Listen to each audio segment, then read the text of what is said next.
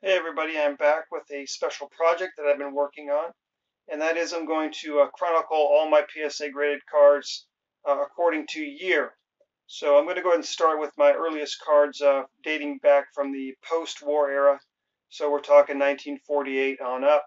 Going to go all the way up to 51 Bowman that you see right here. So without further delay, going to start up here in the top left corner, and sorry if there's a glare. 48 Bowman, Ralph Kiner there. That's his true rookie card. You can see that it was a black and white issue. Not very colorful. There are some Hall of Famers in that set. But to the right there, the 48 Leaf, Ralph Kiner. Both these cards say 1948 on it. But this Ralph Kiner Leaf on the right is actually, I believe, from 49. Leaf 48 actually produced their cards in 48 and 49. And if you look at the Ralph Kiner, it actually has his stats from the 48 season on the back, which is kind of a telltale sign that this was actually produced in 49. And, it wasn't like Leaf had any plans to continue to make a set every year. This was kind of a new thing again, coming after World War II, when materials are scarce. And, kind of opens the door to what we'll see later on as the baby boom generation comes to age and the desire and need for cards becomes more prevalent. And then looking on to another classic set, the 49 Bowman set. They come back with their first color issue here. And just a very gorgeous set. A lot of good Hall of Famers. There's a Robin Roberts. There's the Roy Campanella rookie.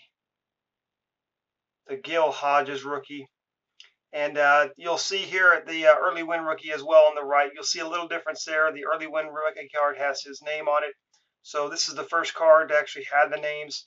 I think a Hunt cards 1 to 109 were like the Gil Hodges, where they didn't have the name on the front. And then the last part of the set, including the high numbers, all have the names on the front of the card. And the back has got a signature versus a block name variation. So that's it for the 40s for me. I'm going to come on down to some of the 50s, starting with some let's go this way, 1950 Bowman. I'm just going to start here with some of the short numbers. It's a Don Newcomb rookie. So for 50 Bowman, I believe it's 1 through 72 are shorter print, harder to get cards.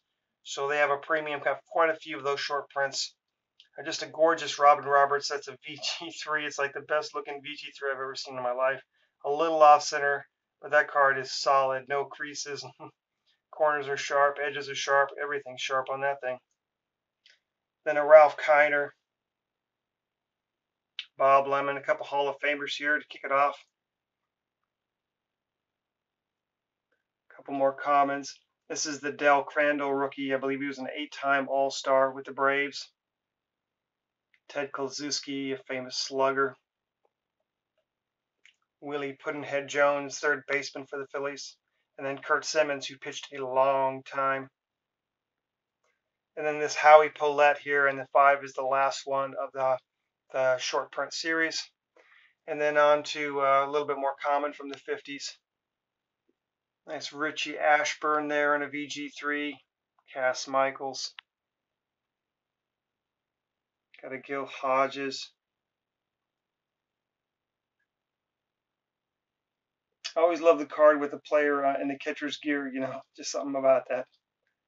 Early win as well. There's another Bob Swift in the catcher's pose.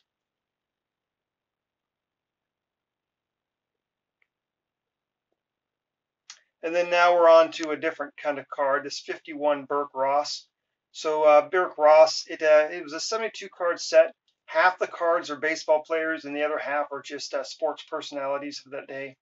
And you can see on the left there, it's perforated, so you had to tear that card apart. So it came in boxes with 2 cards attached in each panel, kind of like a four card series in the 72 set. And then over here, this 51 Topps Redback also, it's not kind of perforated, but you can see on the top, kind of that cut there, where the card was attached to another card. Now this is the redback variation. There's a blueback as well that's a little bit more scarce. But that's a really nice Monty Irving. This is his first card issue for Topps.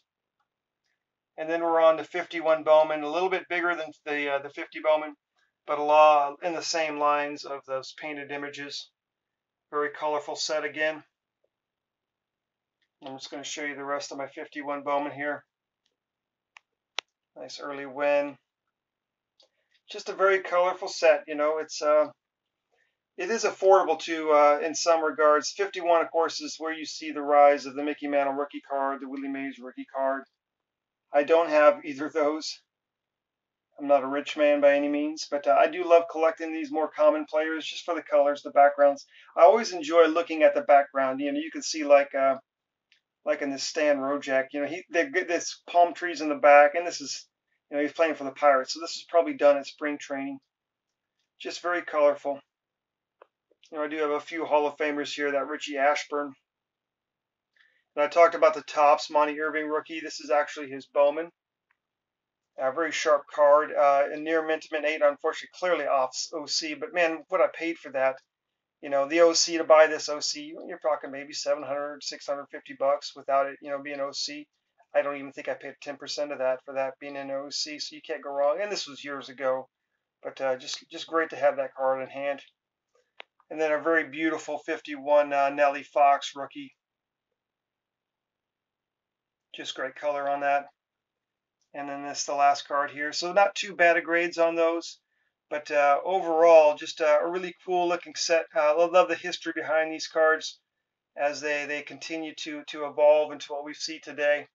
But that is everything 1948 to 1951 I have. The next one I'll be doing maybe some 52, 53, etc. But once again, everybody, I appreciate your posting comments, and I'll talk to you again soon.